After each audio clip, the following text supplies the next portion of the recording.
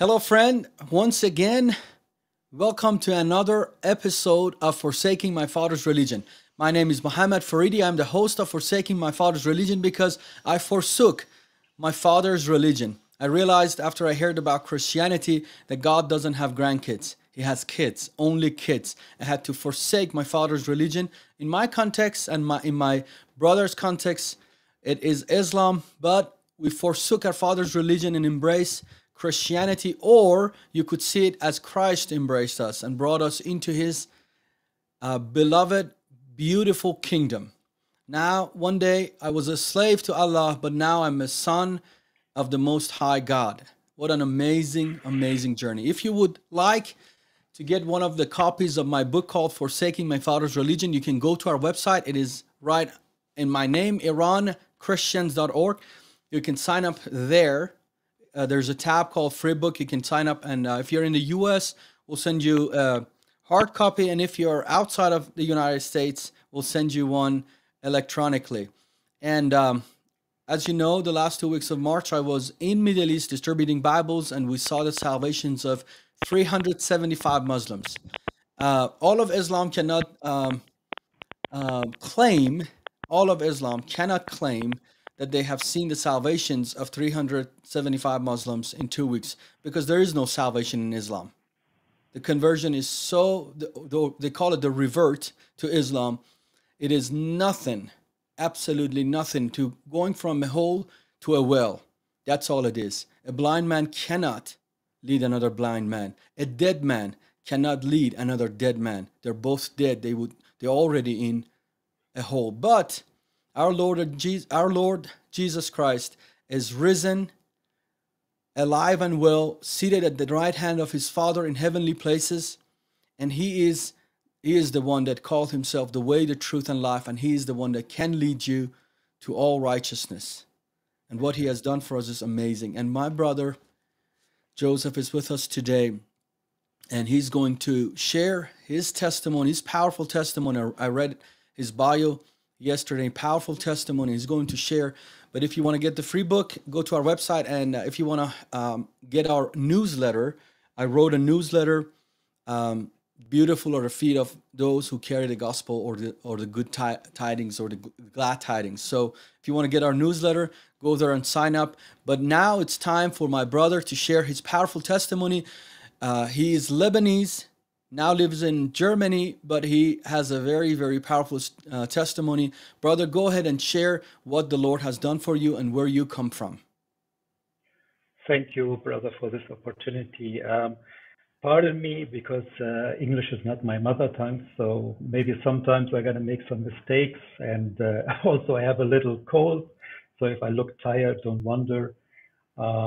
Where can I start? I think You start here with me. My English is my third language, so don't feel bad about it. I make mistakes, but we have viewers from all over the world. Somebody watching from Tanzania, Germany, right at this moment, New Zealand, South Africa. They understand. They're gracious. We shouldn't be perfect that we give it to God. Whatever we are, God, we're available. So go ahead and share where you come from, brother. Yes. What was life before Christ? I was born in Lebanon, and we came directly from Beirut as refugees, like many other Lebanese families during the Civil War. And the Germans were amazingly nice to us. We lived the first, I think, 6 or 7 years in a village, like 20 miles far away from the next city. They gave us a big house with a big garden, everything. They even gave us lots of money. It's like 3 or 4 thousand in dollar. You would say $3,000 just to buy food. So everything which no one would do for us, no Muslim in no other country would do this for us. And yet my family was totally ungrateful. They very early started in crimes. They insulted the Germans. They always were talking bad about Christians, about the kafirun. They were saying they are all like Jews, and they have to serve us. It's okay to abuse them. And I was totally different. I had I have 6 brothers, 5 sisters, and other 2 of my siblings died in Lebanon. So it's a big family, and also I had, of course, cousins in Germany. So it was a big family, and I started very in the young age, like 9 or 10, when they were trying to teach me the Islam, the prayers, uh, all the stuff, like Ramadan, fasting and eating. And um, I was asking normal questions like, what does my name Yusuf? What does it mean? We don't know. What does Masih mean? We don't know. What does Ibrahim? What does Miriam? We don't know. But Mohammed, we know. How comes we know what Mohammed means, but we don't know what such a important name like Isa, Masih, Miriam, Ibrahim? No one could answer me. It's important. It's just a name. And so every time when they were introducing me to new stuff, like for example, how many rak'ah in the prayers, like in the sunrise prayer, in the noon prayer, in the afternoon prayer, in the evening prayer, and I was like, so why is it so important for Allah that we have to do a special amount of rak'ahs, and why we have to pray 5 times a day when the Quran says we have to pray only 2 times? And they say, yes, it's sunnah. It's sunnatullah wa rasuluhu, and you have to follow it. And if you don't follow it, then you are not a Muslim. I said, but isn't it the word of Allah more important than the word of Muhammad? And he said, yes, of course. But Allah said you have to follow the Prophet. And every time they were saying Prophet Muhammad, we have to say, Sallallahu alayhi wa sallam, or alayhi salatu wassalam. I was like, and imagine I was like 9 or 10 years and asking why Allah prays on Muhammad, why I have to say the angels and Allah pray on Muhammad. That doesn't make sense to me, because how can God, and at that time I believed that Allah means God, because you grow up from childhood, you only say Allah, even so you know that God means ilah, ilahana. So the same words like in Aramaic and Hebrew, where they say also Ilahi, Eloah, it didn't make sense to me. But at that time, I didn't question Allah. For me, Allah meant God. And every time I was asking this stuff, they just insulted me. They beat me up. They broke my nose. My eardrums was exploded 2 times from the beatings that I get. And I remember one day when I went to my father and I told him, Dad, Baba, I want to ask you, I don't understand it. Why Allah prays? Why don't you Brother, I think your earbuds battery is going out. Yeah. hear me? Yeah, you can change that. I think the battery's going on. Praise the Lord, folks. It's a live show and these things happen, but it's going to be fixed. It's going to be good. You're hearing his powerful testimony, and I would love to hear why would they beat you for asking question in Islam? So it's always fascinating for me. No Um, matter. Go ahead. I didn't know, and I went to my father, and I was afraid of my father because he was the head of this criminal gang, and for me he was he always punished for every stupid or what he thought it was a stupid question. So he grabbed me by the hair, he smashed me against the wall, and he started beating me until my nose was bleeding, my mouth was bleeding, and then he dragged me by the hair. I was 10. And we had in the underground, in the basement, there was a little heating room, like 2 by 3 meters, so only space for this big machine.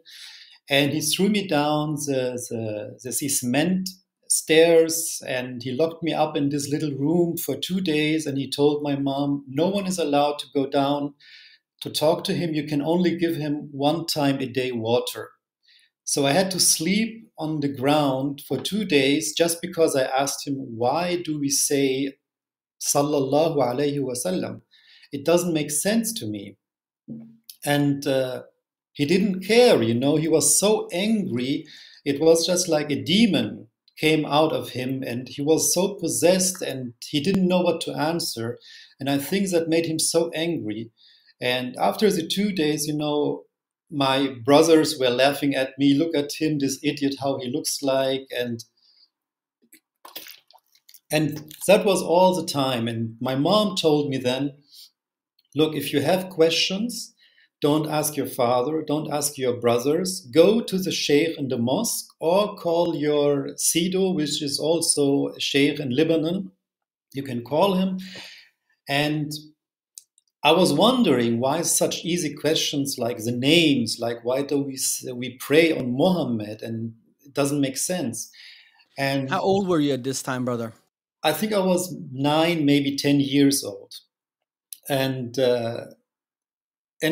they started to hate me more and more, you know. Not my sister, because I have an amazing relationship to my sister. I was always protecting them, because they were also mistreated very bad by my brothers and my father, because first they didn't allow him to go to school. So the police came many times to our house and took them to the school. They were forced to wear the hijab.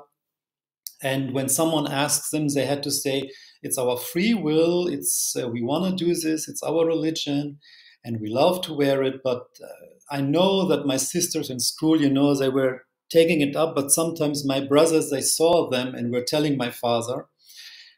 So they got beaten up very terribly. So you could say there was not 1 week where we didn't have to go to the ambulance or to the doctor. And I remember one day my brother took me with him to a lake. He told me, I want to show you something beautiful. It was in Germany. And I was standing on the lake. He was behind me. And I heard some German screaming like, nein, was machst du da? What are you doing there? And I turned around and I didn't know what was happening. And I just felt something ran liquid on my neck. And I touched it and it was blood. And my brother, my older brother, he threw a stone while I was watching the lake on my head, and they came to help me. These Germans, they took me with them to the car. They brought me to the ambulance, and they had, you know, to get stitches. And the police came and asked me. He said, "No, it was just fun. I wanted to throw a stone on the lake to see how it." And at that time, I didn't really realize how much they hated me, their little brother. And so what I was doing then, I started to read the Quran in 3 ways. You know, I went to the library in Germany, and there was a Quran. It was written in Arabic, it was written in German, and it was also written in German, in Roman letters, you say, so that you could read the Arabic, because I was not able to read Arabic. The only way I could understand the Quran was listening to the Quran on the Arabic channels on TV or through the cassette player. And strange-wise, you know, my family was a perverted one. They were very religious and at the same time very criminal. And we were doing the Ramadan. We were doing the 5 prayers. I mean, not me, because, you know, I said, I can't do this prayer. It doesn't make sense to me. Why does Allah create us as slaves?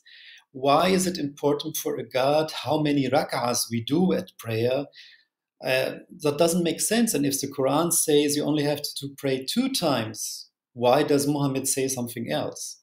And, you know, so I started investigating by myself. And in the mosque, I was writing, you know, notice about the surahs that I saw, and asked the sheikh, like, Sheikh, I don't understand. In school, they teach us history, also different religions. We didn't read the Bible, but they teach us, okay, when lived Moses? When lived Jesus? And the Quran says Virgin Mary is the sister of Aaron and Moses. And I went to the sheikh. I said, Sheikh, that doesn't make sense. We learn in schools that there is 1,500 years between Moses and Jesus. So how can she be the sister of Aaron? And the sheikh was like, no, look, the Quran is right. The Jews, it's the invention of the Jews to change history. The Quran is always right. And I asked him also about the prayers. I said, why do we have to pray to east, to Mecca, to a building, to a black stone, and we are not pagans? Because only we laugh about the Christians because they worship this cross. We call them idol worshipper. We laugh about the Hindus, about the Buddhists, and we say we are the only true religion. Why? It doesn't make sense. I mean, the earth is round. So what do the people in Australia do? Because they can't face Mecca when you pray. It's a ball. And also in Ramadan, I said, what do the people in North Europe, in Alaska, do when there is sometimes 30 days night? When in winter, for example. So how do they? He said, yeah, they have to. I said, why did Allah did not know this? Why did He say you have to see the sunrise and the sunset? So many questions. And also, when I read the surah about Maryam, where the Holy Spirit comes down and he became a beautiful man, and it says he blew in her farjaha. And farjaha means, the part between her legs, so in her vagina. And I was like, he blew in her vagina? Why?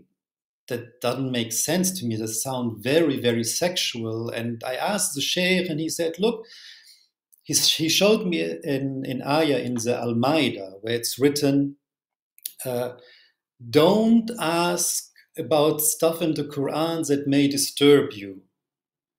Just believe what is written, something like this. I think it's in the ayah 5 in Al-Ma'idah.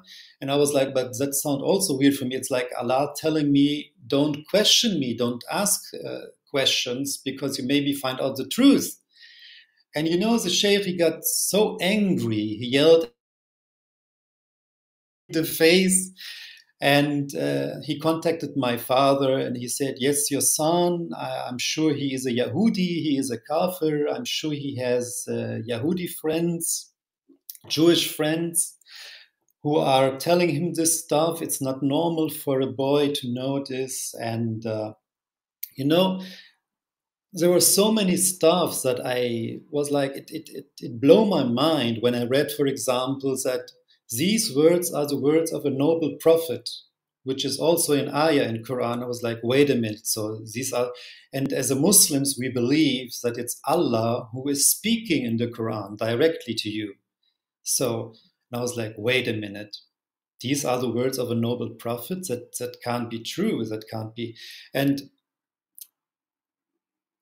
also other stuff like, Allah saying, if Mohammed will get killed or he will die like a normal die. And I was like, wait a minute, why does Allah not know if Mohammed will be killed or he will die a normal death? So, and it was so many questions. I got really depressed, and every time I was asking, they were just punishing me, they were beating me, they insulting me. And in the age of 13, it was so bad, I was so depressed,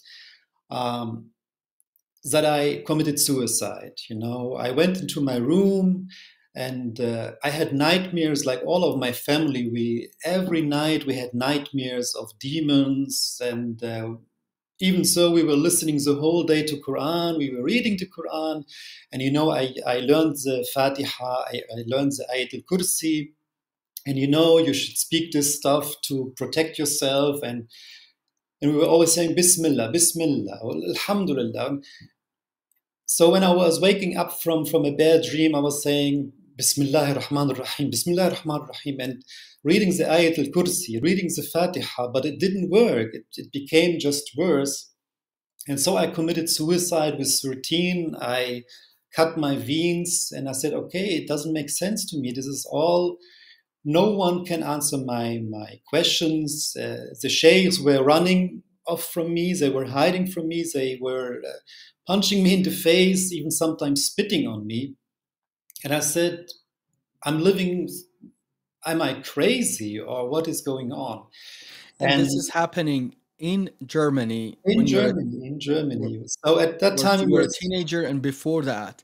And yes, then you go to a mosque in Germany and you're trying to ask questions, figure out what this Islam is, exactly. just reading the Quran, and you have some questions about this religion, about this book, and your mother tongue is Arabic, isn't it?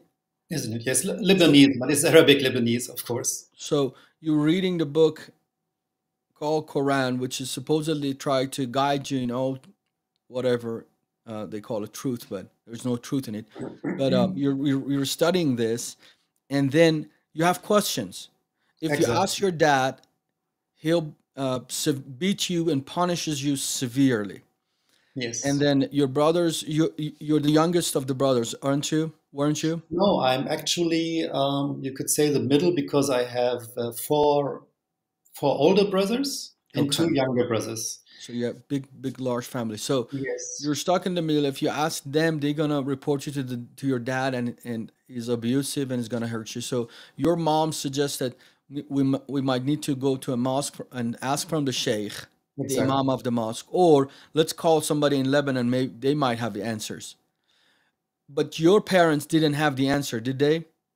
No, actually, even to the easiest questions, I saw my mom, she had a carpet with a compass to know where east is. And I told her, Mom, that doesn't make sense to me. I mean, why is it so important?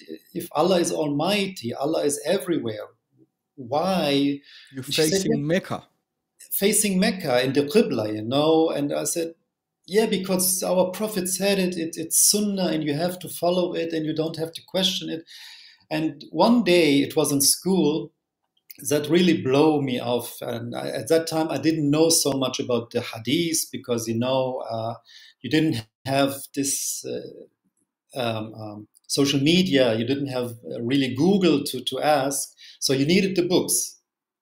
And someone told me, do you know that your prophet married a 6-year-old girl and he was over 50 years? And I said, no, that's a lie. That can't be true. I don't believe this. So I went to my mother and I asked her, Mom, is it true that our prophet really married a 6-year-old girl? And she was very uncomfortable, my mom. She said, um, well, my son, at that time, girls became women very early, and it's because of the sun. And I was like, Mom, that's nonsense. And she was like, go ask the sheikh. I don't want to talk about this. And it's halal, and Allah made it halal. It's written in Quran. And the sheikhs, they didn't deny it. They said, yes, it's true, and it's halal, and he's the prophet, and it's a girl with 6 years can be also ready to get pregnant. And I was disgusted. I was really shocked. And, all that led me to really suicide because I couldn't stand it anymore. The hate of my family, the lies, what I was living. And after my suicide, I, became much calmer because my cousins, my dad was in the room and they were talking how to punish me after I leave the hospital. But the doctor said we have to keep him there for a few weeks.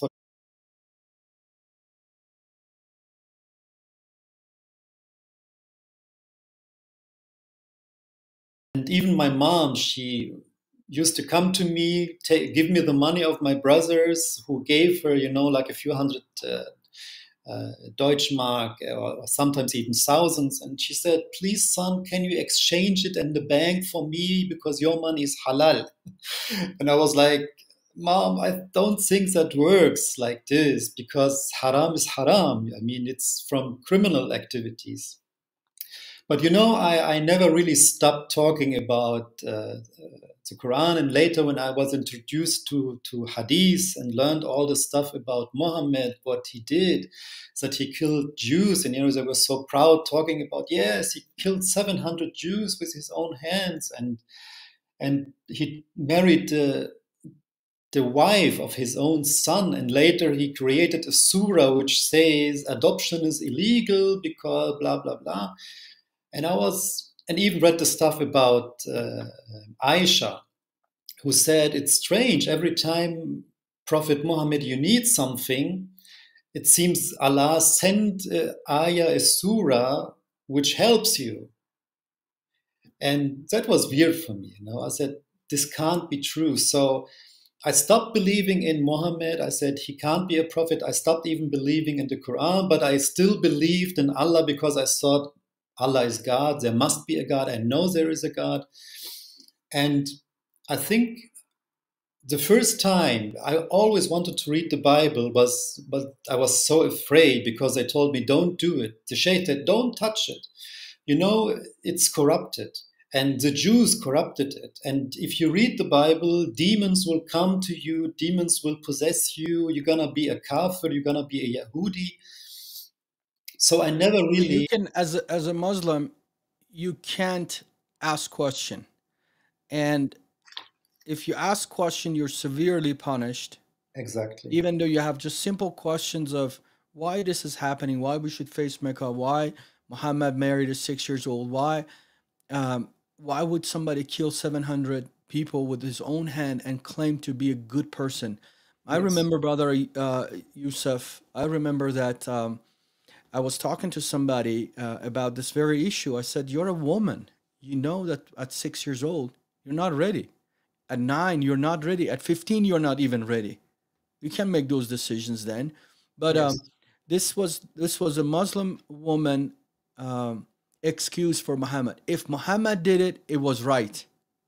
Exactly. Like, you're like, what kind of logic is that? So because he was Muhammad, or his name was Muhammad, he's right no matter what he did. He said, yeah, it's absolutely true. So you're going through all of this, asking questions. All of this causes you to say there's no hope. This life is too difficult, too stupid. This religion is too stupid. This family is harsh. I'm not receiving any respect, honor, love from this family. I'm out of here. So you cut your vein to kill yourself, but you survived the suicide. Yes, I survived thanks to my sister. She found me, and I lost a lot of blood, but they were able to, she called the ambulance and they were able to rescue me. And after this, I became calmer. I didn't ask so much anymore. And but I was really, really hungry for knowledge. I was hungry to know. Absolutely, to know. You want to know what's going on. Why am I here? What's going to happen to my life, to my eternal life, to afterlife? And then when you figure out what Islam is, you're just like, maybe this Muhammad stuff, this religion stuff is, but there is a God and might be Allah. And you're going through all of this, and then in the back of your mind, you're thinking, I'm going to read the Bible or read about some of the religions, but because they have brainwashed you systematically from childhood as a Muslim, that if you read this book, some demons going to go in there. If the Bible is corrupted, if the genie will pop up if you open the Bible, so you are afraid. You also have this fear that if I read the Bible, something evil is going to happen to me. Exactly. You're living in evil, and you want to get out of it, but that evil tells you other things are evil too. Yes, and the funny thing is, I always, it's incredible, folks. I mean, if you don't see this, I don't know what would you see. The religion is worse than an occult. It's totally fear-based. It's just controlling you, every layer of your life, every thought that might come in your mind as a child, as a teenager, whatever. It's been already thought for you, and they're controlling you with this massive fear that even though your condition, your situation is absolutely hell on earth, it's terrible as a Muslim, but they tell you, if you want to get out of it, you might want to even experiment other religions. It's even worse if you go there. Exactly. If this is not occult, I don't know what it is. Yeah. If this is not satanic, I don't know what it is. If this is not, Islam is not diabolic, I don't know what it is. You know it's terrible. You're living it. you're punished severely. You can't figure this out. You can't ask questions. They punish you. They beat you up. They control you, manipulate you. And now you want to get out of it, and they tell you already it's worse out there. What could be worse than Islam? What Yes. could be? What could possibly Yes, be worse really. than Islam? But because it's satanic, Satan knew, so they have brainwashed you from childhood to control you and keep you in this occult. Please Yes. continue. Yeah, so I think I was 20, maybe 21 when the first time I said, okay, I am a grown man. I have to read what is written in the Bible. I know everything in the Quran is not from God because it can't. And, I went to the library, I opened the Bible, and I didn't know anything about the Bible. And it's totally different to Quran. You have an order. It starts with Genesis and it finished with the gospel of Jesus Christ. And I was looking, where is Jesus? Where is Jesus? And then I found a few. I think I read like 1, 2, maybe 3 pages, and I was shocked. I was shocked, and I closed it. I got afraid not because of that what I experienced, because it was totally different to the Quran. I was reading words of love, and the Quran you never read something about love. Like forgive your enemies, and even if people persecute you, don't persecute them back. And I was like, no, this is totally different. It was so beautiful, but I was afraid that I closed the Bible and I said, no, this is totally different to what I have learned. It doesn't even match a little bit with the Islam. And I stopped it. I didn't read the Bible anymore because it was so totally. Even so, I loved what I read there, but I was afraid. I can't tell you why. Maybe it was Satan who stopped me. So, but then what I did was I told my sisters, I told my brothers, I told openly to people, I said, look, all the stuff about Muhammad, all the stuff about Quran, yes, there is a Allah, but it's all made up. It's nonsense. It's bullshit. And they started to persecute me again. And one day, I think I was 26, 27. They called me to the home of my mom and said, we have to talk to you.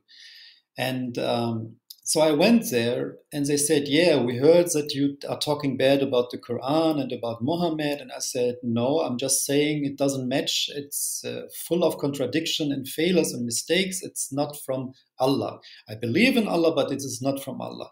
And they started to beat me heavily and punched me. And I was almost dying, and one of my sisters, she called my older sister, who I have helped to marry a German guy who later became a Muslim, so that she can marry him. So she came, she picked me up, and because I wasn't able to drive myself, I was bleeding, I was blue, and she said to me, she said, look, you are a kafir, you will go anyway to hell. So please leave us alone and go to hell. And I was shocked because I helped her. I protected my sisters anytime.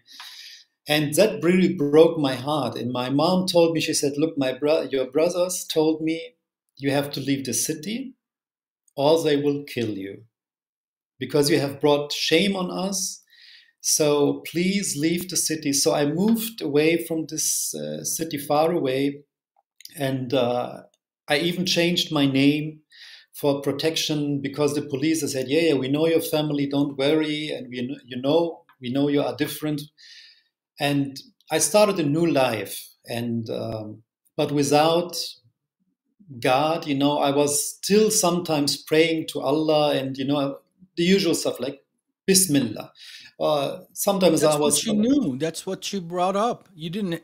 If you had an alternative, I promise you, you would have not done it. But that's what you wanted to call out to God to help you in your situations, which is a totally what we have been created. We know there is a um, we need help in many situations, and we need a much bigger help than uh, uh, there are situations that are much bigger than our power, our strength, and we needed God to help. And in your context at this moment was Allah. So Yes. out of desperation, you called out, and then tell us what happened. So I started a new life. I was really successful, but I was empty.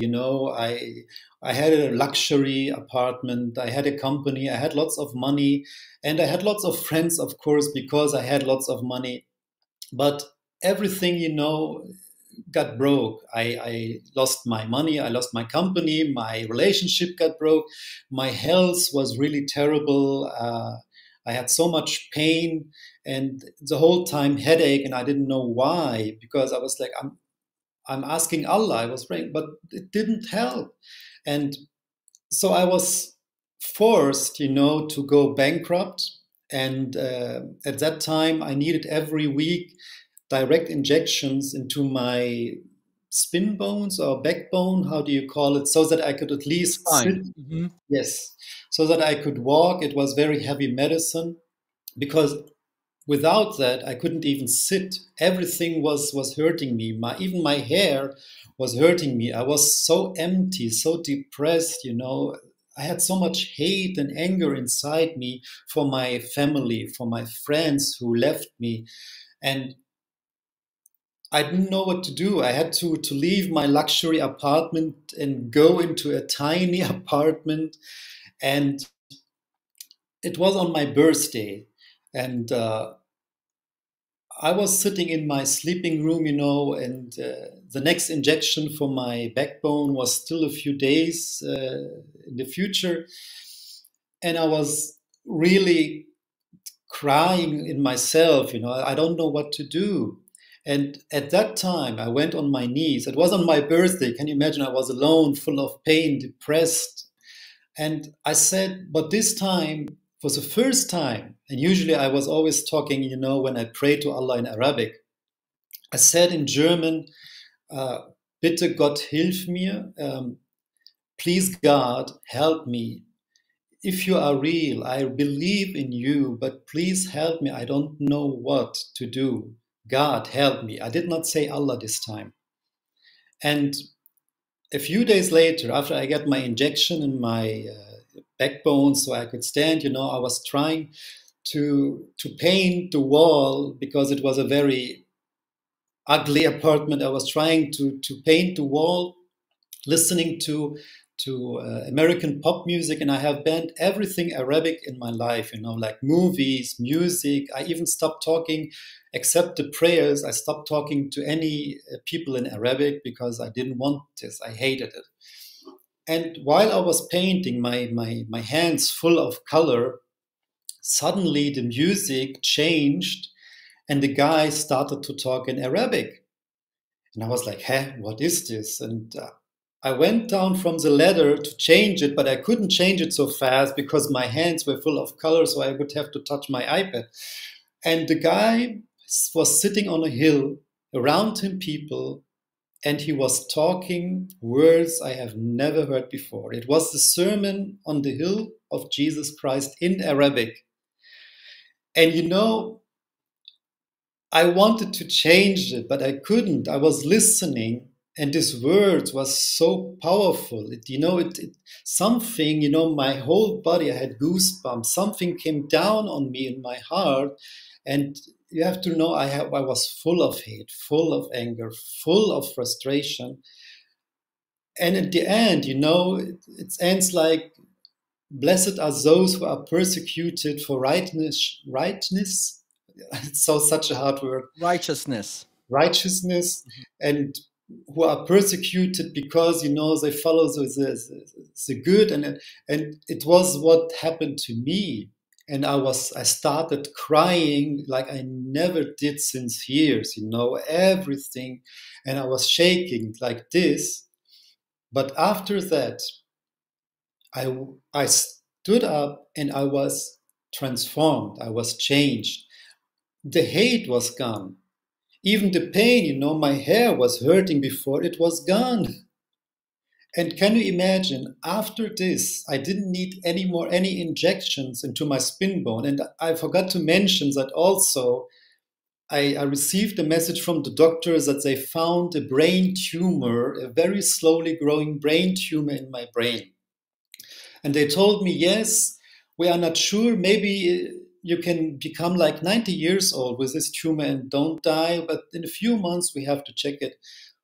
But from that day on, everything changed in me.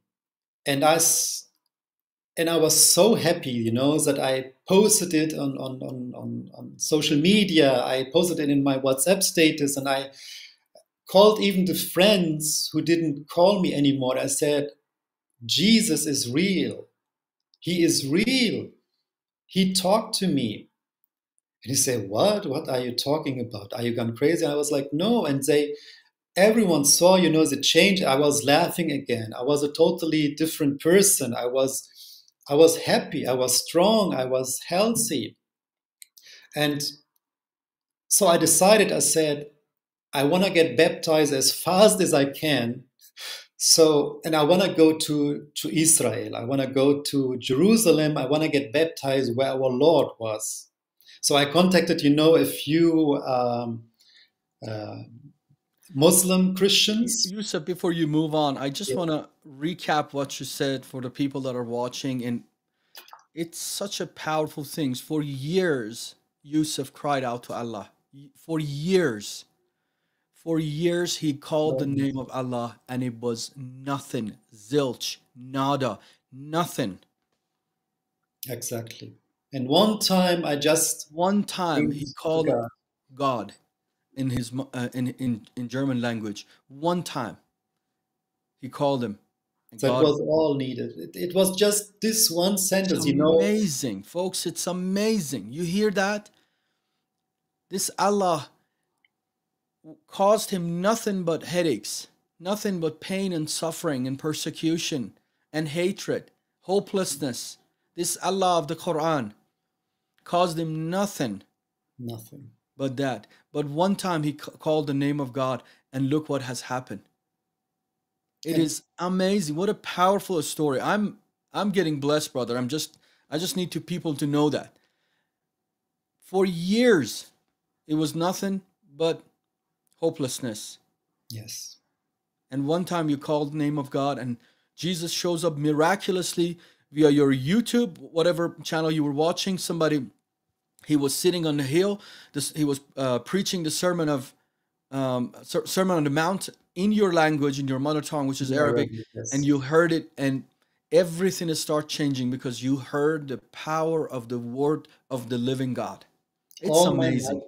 All my nightmares disappear. I never had again nightmares. Can you imagine? All my life, since childhood, me and all my brothers, my parents, we had nightmares of demons. It all gone. It's all gone. And I felt so powerful. And I went out to tell everyone, yes, I want to become a Christian. I wanna confess Jesus is God. He is real. And I even forgot, about my brain tumor. I said, no, I want to go to Jerusalem. I want to get baptized. But, every time I called an Arab Christian priest and told them I'm ex-Muslim, and they were afraid, oh, sorry, we can't do this. But still, I went to Jerusalem and I talked to some priests. But when I told them I'm an ex-Muslim, and they were like, oh, no, sorry, we don't have time. Wow. It took me almost 2 years, I think, or maybe even 3 years. But brother, if you would have called me and if you would have got a hold of me, it would have taken 30 seconds. Yes. I would hear your testimony. I would hear your confession that Jesus is Lord and Savior, and that would be it. I would baptize you in the name of the Father, the Son, and the Holy Spirit, and then you'll be entering. Yes, but I didn't know. I really didn't know that there are ex-Muslims or channels. Everything came later, and so I was in Jerusalem. I came back. I touched the stone where they laid him to feel his energy, and when I touched the stone, something came into me. And I felt, very dizzy when I tried to stood up, and I was like, what is going on with me? No one believed me this. He said, you're talking nonsense. And I was like, really believe me. I touched the stone where he was laid on to wash him. And So I came back to Germany and still wasn't baptized. I contacted here German priest. I told him I want to get baptized. Everyone said, yeah, it takes time. You have to go to church school. And if you are an ex-Muslim, we have blah, blah. But anyway, then there was this surgery. They told me, yeah, unfortunately, your brain tumor grow in a few months like a centimeter. So we have to take it out now because it could kill you in a few months. But I wasn't afraid. I said, you know what? I don't care. If I die, I will be with Jesus. And I prayed to Jesus. I said, please, God, dear Jesus, if it's your will to heal me, heal me. And if it's your will that I can come to you, take me to you. And I had this surgery, and after 3 hours, you know, two of my friends visited me, and I stood up from the bed, and I was like, okay, I want to go home. And the nurse was, what is going on here? I said, I'm fine, I want to go home. And you know, I still have this scar here, like they opened on my head, because it was a very heavy surgery. They said it took like, I don't know, 10 hours or something. And I said, no, I'm fine. I can watch. She said, no, it's impossible. Usually you have to stay at least 3 days in bed, and we have to be sure. And I was, you know, I had all these cables and this stuff here and there. And I was like, no, you can take it up. I want to go home. I'm fine. And she said, no, no, no, no, no, no. We can't do this. So they kept me there 3 days. And everyone was wondering, how is it possible after such a heavy surgery, 3 hours after the surgery, you stood up and you want to go home? And I said, our Lord Jesus Christ can do everything. And, you know, then it took like, from the first time where I had my experience with Jesus, it took like, I think, 2.5 years. So a Catholic priest told me, okay, I can baptize you, but you have to come for 1 month to visit our church school so that we are sure you know what Christianity is. And I said, okay, no problem. I just want to get baptized. And I visited, for 1 month, the church school. And on Eastern, I got baptized. It was a special Eastern in April. And 600 people, you know, I was not the only one who converted. There was another Muslim who also became Christian. And in front of 600 people, you have to say, yes, I refute the devil. I accept Jesus Christ as my Lord and my Savior. And I said it 3 times in front of all the people. And it was such an amazing feeling to say, yes, now I am baptized. Now I'm really part of Jesus. But that was, of course, not good for my family. So one of my friends, a Lebanese, without intention, you know, he posted it on Instagram with my name, so they knew where I live and they knew what my name now is, and they contact me through social media. They say, yeah, we know where you live and we're gonna come and we're gonna kill you. You are an infidel, you are a kafir, Yahudi, ya kelb. So it became dirty again. And I had to change my name again for security reasons, to protect me and my friends, my beloved ones. But, you know, I said to myself, I don't want to run anymore from anyone. And I'm in love with Jesus. I even started to learn the prayers in Aramaic because I want to feel more connected to him. Of course, I know he speaks every language, not only Aramaic, but for me, it's special to hear our Father in heaven in Aramaic. It fills my heart because it's also a bit connected, you know, to the Arabic language. It's more, how do you say it, familiar to me than if I say it in German or in Latin. And so what I was doing through all this time, I was talking to other Lebanese, to other Muslims, you know, telling them my story and telling them also the mistakes and failures. And of course, you can imagine, mostly I received threats, insults. Sometimes they spit on me. But I said, no, I don't worry. No. Now I get a bit calmer because I said, okay, maybe I don't want to, gonna be beat up again every month.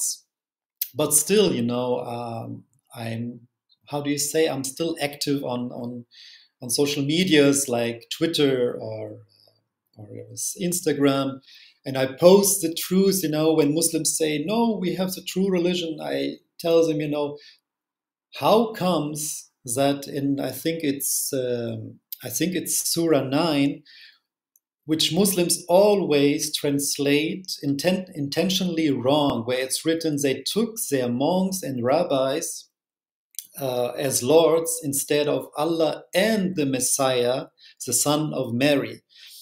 So it says clearly that Allah and Jesus are the Lord.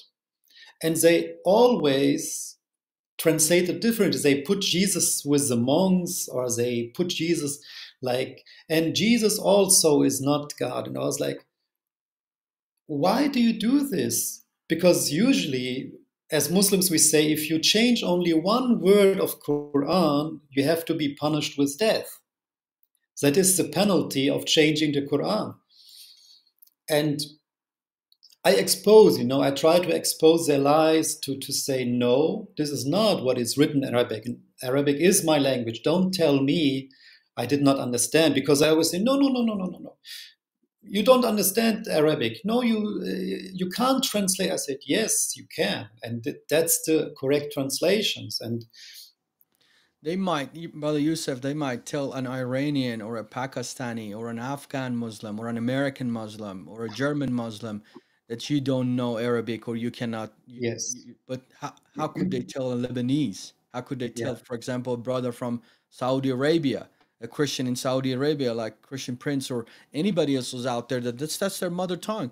This is what uh, this is what it says in Arabic, and you mistranslate it, and you did, because this is what not it says, and they can get away with the Arab ex-Muslim that Yeah. they could get away with other ex-Muslims. But thank God for your testimony. What a powerful, powerful testimony. And God brought you out of the kingdom of darkness. Truly, He has. You were Amen. bound by this Islamic rituals, religion. With this, you were bound to the God of Islam as a slave. He punished you. There was no reward. There was no eternal life in it. There was no hope, and none of that. And then you just call the name of the Lord, and He really rescued out of that. One question I have, which is very common, of course, in the Islamic world, um, when we were Muslim growing up, we dealt with a lot of witchcraft in the family. Yes.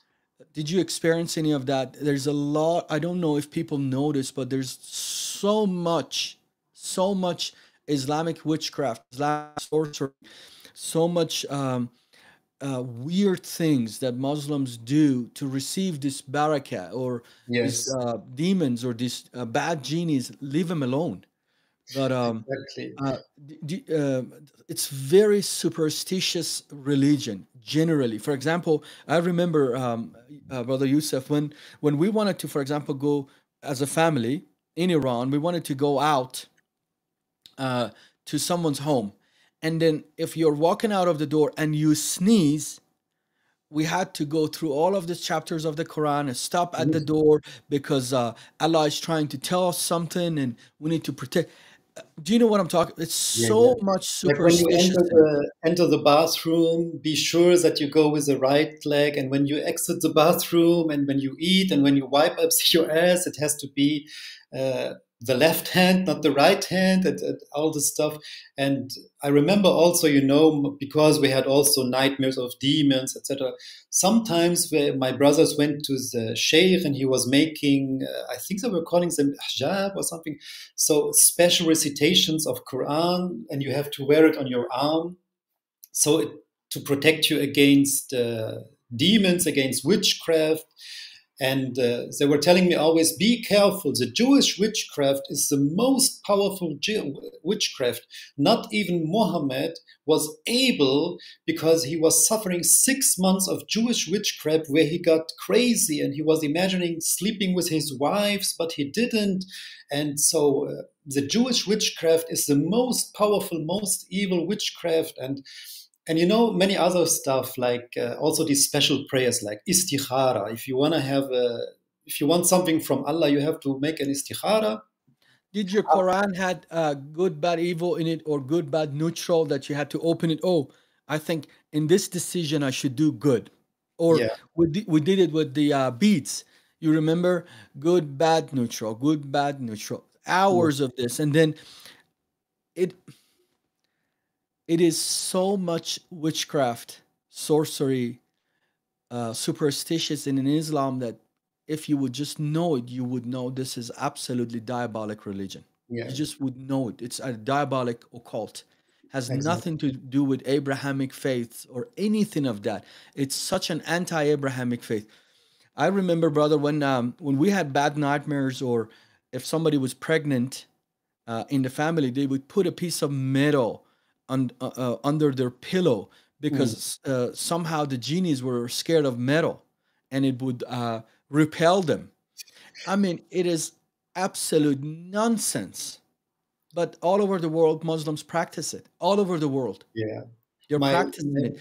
When mom you used go, to go ahead.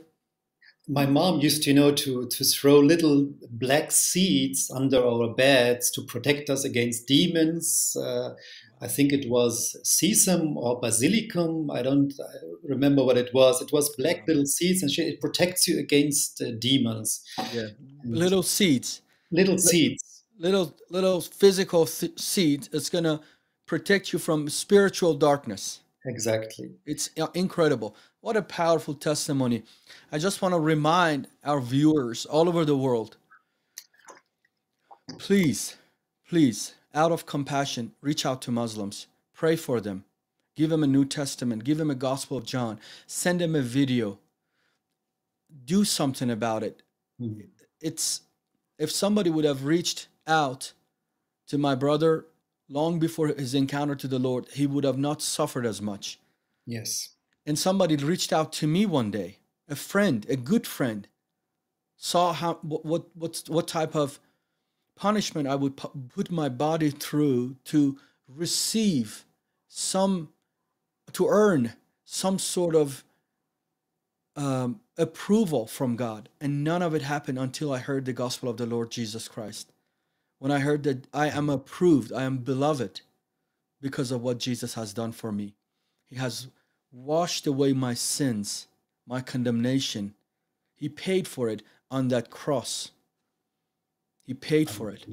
Isn't that beautiful? Isn't that beautiful? Isn't Christianity beautiful, what Jesus has done for us? Out of his mercy and goodness and love, he paid our debt. He was punished for our sake, that we might not be punished. And there's a lot of people around you, I promise you, they're going through those punishments because of they have not heard yet that punishment was put upon Jesus on that cross. Please exactly. do something about it. Please reach out to a Muslim. Pray for him. Lay your hand on him. I have so many, we have shared on this very channel so many testimonies of Muslims receiving one prayer from a Christian. Some Christian lay hand on him and prayed for him, for their healing, for their peace. And all the course of their life is absolutely changed. Somebody heard the gospel and the course of their life. The destiny, absolute destiny of Yusuf was changed because of one sermon, one preaching on YouTube or on a channel. Changed his life. Please do something about it. Let us not only be hearer of the word, listeners to the word, but actually doing what God has for us. Brother Yusuf, what do you have for us to close this powerful testimony in this hour? What would be your encouragement to the Christians or Muslims watch this program from all over the world? What would you say to them? My encouragement for the Christians is, please read the gospel and get taught by people who know the gospel so that you can answer if someone asks you about Jesus, because many Christians don't know the answers. And to my Muslim brothers, please use your brain. Don't be afraid. Go read with your eyes, not just with your lips. Experience the truth and ask questions. Why? How can this be possible that there are so many mistakes in the Quran if it's Allah Himself who is talking? Because God doesn't make mistakes, God doesn't make contradictions. So use your brain, read, ask questions, and read the Bible. It will open your eyes. Absolutely. Folks, you heard it once again. Another powerful testimony from a Muslim coming to faith in the Lord Jesus Christ, exiting out of Islam to Christianity. And my goodness, it with God, it always gets better. It always gets better because it's a good God. It's a loving and kind God. Make sure you're subscribed. Make sure you share this program with anybody everywhere on social media.